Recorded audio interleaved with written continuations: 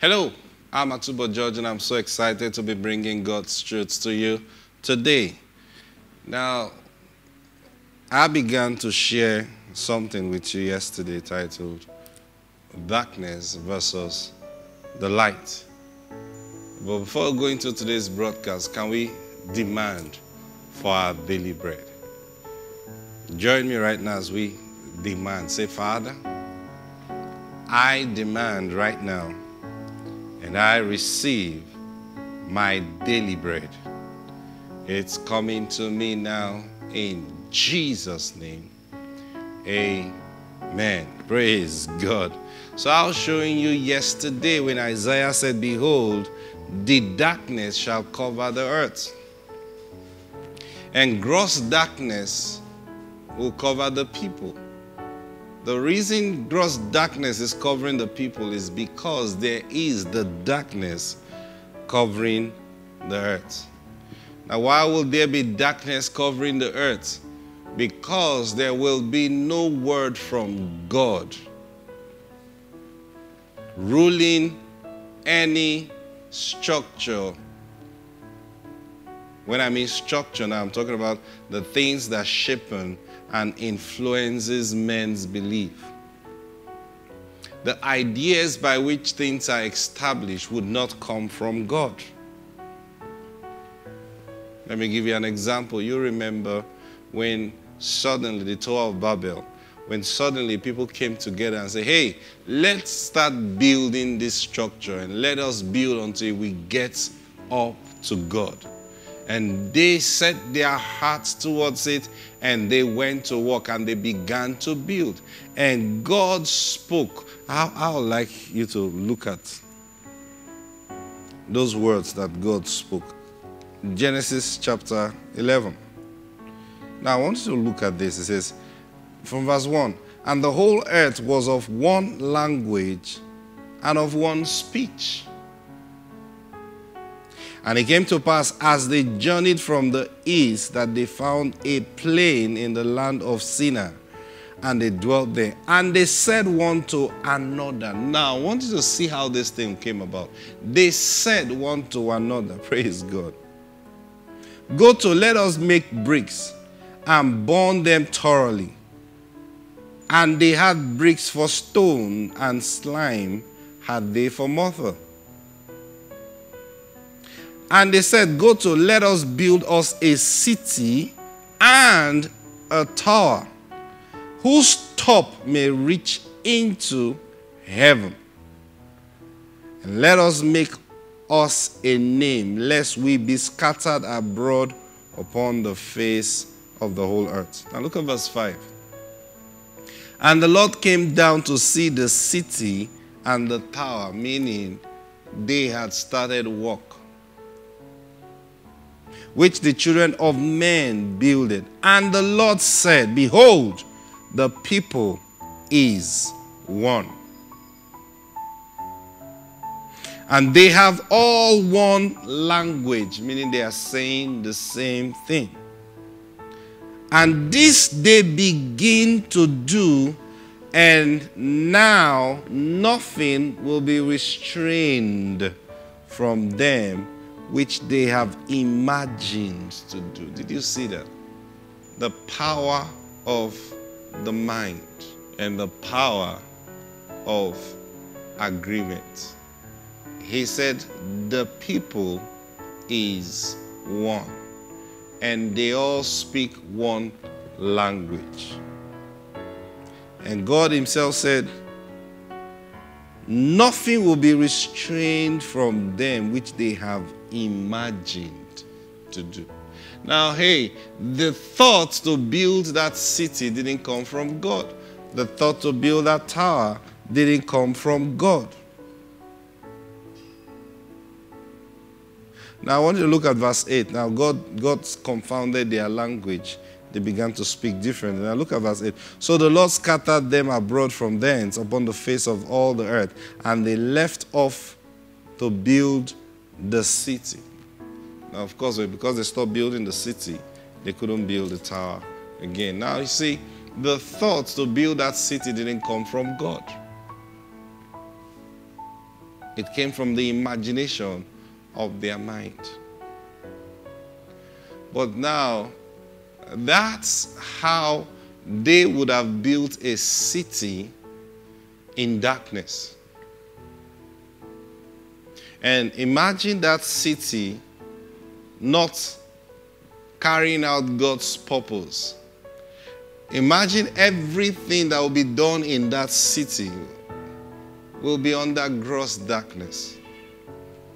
Because God never planned for that city to be in that location in the first place. Now, the same thing we have in the world today. Many systems that have been established did not come from the thought of God. It didn't come by the wisdom of God. It didn't come as an idea from the Lord. Men imagined to do things. And let me tell you, this imagination, most of it came from the devil.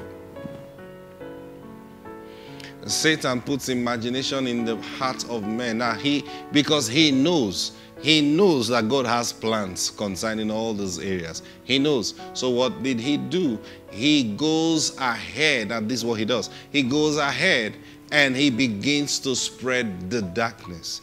He begins to spread the darkness. So where he perceives God intends to build a city, he knows that God has this kind of city that he would love to build. You remember Abraham. The Bible spoke about Abraham in Hebrews chapter 11. It said Abraham saw a city with foundation whose builder and maker was God. So there is such a place like that. Now, not just one particular place. There is such a thing of God building cities, setting its foundation and building the cities. Now, this was the same reason God approached Abraham and said, come out of your father's house. There is a land that I'm going to show you. And the land that God took Abraham to, which he said, you will possess this land, is a land that was already occupied by people. And sometimes people have wondered, why didn't God just give Abraham a fresh land? Why must God give Abraham a land that is already occupied? I'll tell you the reason. Because in God's plan, Abraham was supposed to be the one to own that land. But hey, guess what happened? The darkness went ahead. The darkness went ahead. So everything they were doing in that land was in darkness. You remember God spoke to Abraham and said, look, your children are going to be in a foreign land for 400 years, and after 400 I will bring them. And God said, the reason is this: the iniquity of the Amorites is not yet full. So everything that they were doing in that land, the Amorites that were doing in that land, they were doing it in darkness. Everything they did, they were doing it in darkness. And that's how the world is today. Many of the things we see around came from the place of the darkness. And because the darkness has covered the earth, people are walking in gross darkness. Now, is God going to abandon the whole earth because of that? No, sir. No, sir. That's the reason he said in Isaiah chapter 60, it's time to arise. It's time to shine.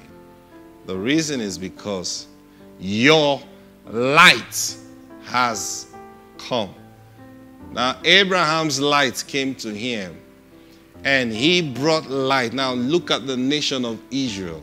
And that's why, physically speaking, all the wars that Israel is going through with its neighbors and with the Palestinians, it's difficult to solve that problem. Why is it difficult to solve that problem? The only witness that Israel has that that land belongs to them is God himself. Yeah. And that's why it's only God that can defend them in that land. Oh, the Palestinians and the others come up to say, oh, this land belongs to our forefathers. We have record that our forefathers built this. And they are right. But hey, they built it in darkness. They didn't build it with regard to the one who created the land and had plans for the land. So everything their forefathers did on that land was in darkness. And God showed up one day and spoke to Abraham and said, hey, come, follow me. Your light has come. Now, the whole nation of Israel is proof that God has plans for every one of his child. And he's got land for every one of his child. Now, all that you need today is for your light to come. And what does it mean your light has come? For his word to be spoken into your heart. And that word will begin to lead you. And it will lead you to your own place. It will lead you to your own land. I prophesy into your life right now. You will receive the land that God has apportioned to you. The land that God wrote concerning you in the book of life. I declare in the name of the Lord Jesus Christ, by the word of the Lord coming into your heart, you will begin to receive light concerning your own place. You will begin to receive light concerning your own place. And by the Spirit of the Lord, your steps shall be ordered to that location. Physical location, I mean.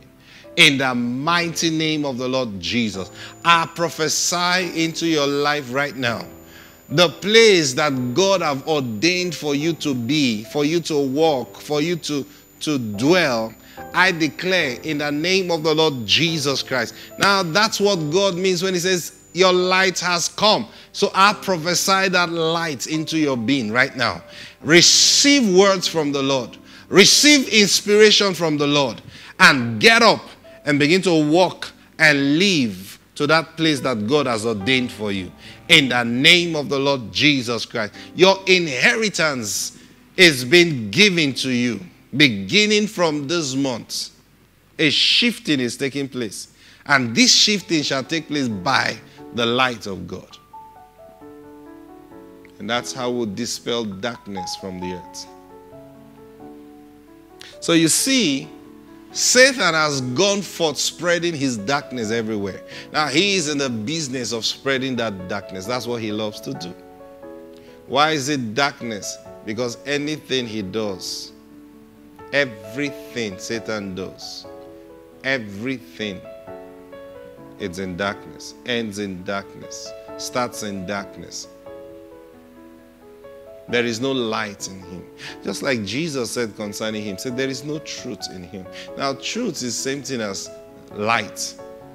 And a lie is the same thing as darkness, because a lie causes darkness. You know what that means? A lie blinds your eyes. Truth opens your eyes. So Jesus said, you shall know the truth, and the truth shall make you free. Now, when you are told a lie and you believe the lie, what happens? The lie puts you in bondage. So that's why a lie can cause darkness. And Jesus spoke concerning the devil in John chapter 8, verse 44. Ye are of your father, the devil, and the lust of your father you will do. He was a murderer from the beginning and abode not in the truth, because there is no truth in him. When he speaketh a lie, he speaketh of his own, for he is a liar and the father of it. It says when he speaks a lie, he is speaking of his own. He is by, understand what Jesus is saying here. When Satan is speaking a lie, that's his domain. He is speaking his language.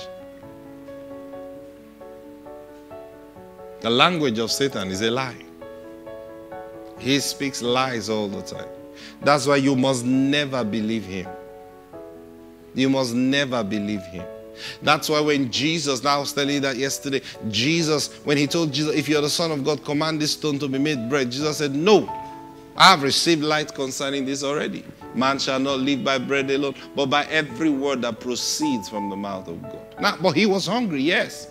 But he is not going to accept the suggestion from the devil, because he knew Satan was only trying to cause darkness over him.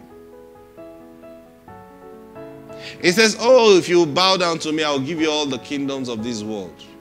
Told him, I will give it to you. And Jesus didn't go about arguing, hey, it's not your own, it's my Father's own. No. He said, hey, it has been said to me, thou shalt worship the Lord your God, and him only you will serve. Light.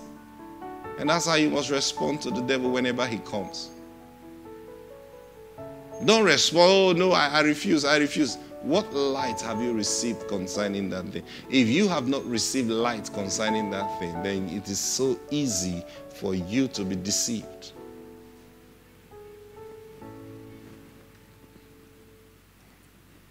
If your light has come, it means word from the Lord has come to you. What that means is God is saying, come out of that darkness. Arise from that darkness. Arise from that darkness. That darkness has conditioned you to think in a certain way. Now, it is this same darkness that have conditioned people to think that without a job, they can never make progress in their life. It's darkness that have caused them to think that way. It is darkness that have caused people to think because you didn't go to school, there is a limit to which your life can be. It is darkness that have taught people that. It is not God. Now, I'm not saying school is bad. I'm not saying getting a job is bad. But I'm saying the purpose, the mindset by which these things are driven is darkness. It is darkness that have caused people to think until you have so much money in your bank account, you cannot be termed successful. It is the darkness that have caused that. So because of that darkness, men are groping in gross darkness. So people want to amass a lot of money. Why? So that they will be termed, they will be called successful. And so their eyes are red. They want to do anything to be successful. They want to do anything to get money. They want to increase their bank balance. They want to drive the latest cars. Why? So men will call them successful. Gross darkness. Why did I say gross darkness? The idea of that did not come from the Lord. The idea of that came from the darkness himself, Satan. Why? The only way you can overcome that darkness that is in the world. Oh, the only way you can overcome that gross darkness in your own life. Because I'll tell you the truth. You think you love God, but you don't realize you're still walking in the darkness. The only way you can come out of that gross darkness and come out of the bondage of the darkness is when your light comes. What do I mean when your light comes? You want to get a job, you wait for the word of God to come to you concerning that job. You want to start a building project, you wait for the word of the Lord to come to you concerning that building project. You want, whatever you want to do, you wait. What are you waiting for? You are waiting for light. You are waiting for light. And you hear people, funny enough, you even hear Christians say these things. You hear pastors say these things. There is no way you're going to succeed in business without taking loans. You hear people talk like that. So that's the purpose of loan. That's the purpose of, they call it other people's money. Now that thought, that idea came from the place of darkness. So when a preacher talks like that, he also in that area, he is in gross darkness. Because see, his ideas of prosperity is based on the darkness that have covered the earth. And now he's coming up with ideas on how to make that darkness, in that gross darkness, work for him. All is darkness. Because God have given his word.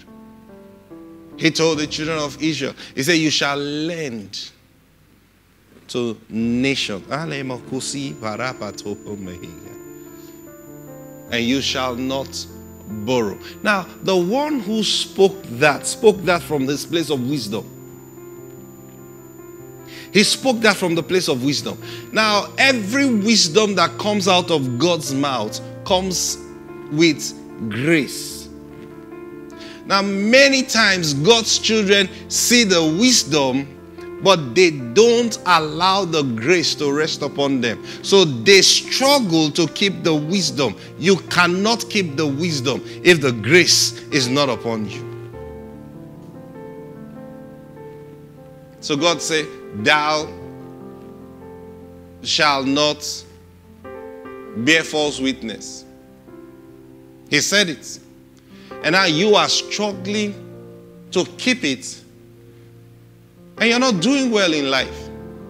Because many times you have been told you have to falsify figures. You have to do this for it to succeed. And other people are doing it and they are making progress in their own way. But you know that progress is in darkness. And you say, no, I cannot because God said I should not do it. But you've not sat down to ask the Lord, Lord, for you to say this thing, then there must be a grace to do it. Where is that grace? Because he never called us to struggle to keep his word. It takes the grace of God resting upon you to keep his word. So it is not his, you see those commands, they are not before you and say, if you break this command, I will deal with you. No, sir. Rather, it is in you and you are living your life and someone say, how come you succeed without bearing false witness? He said, no, I just follow God. Oh, wow, so easy for you. Yeah, because I just follow God. Praise God. Woo! My time is up today. Listen, pay attention to these words. And I'm telling you the truth, your life will take a different, completely different turn. And you will begin to walk perfectly in God's light. And you will prosper, you will make progress. In the name of the Lord Jesus Christ. God bless you. I'll see you tomorrow. Bye.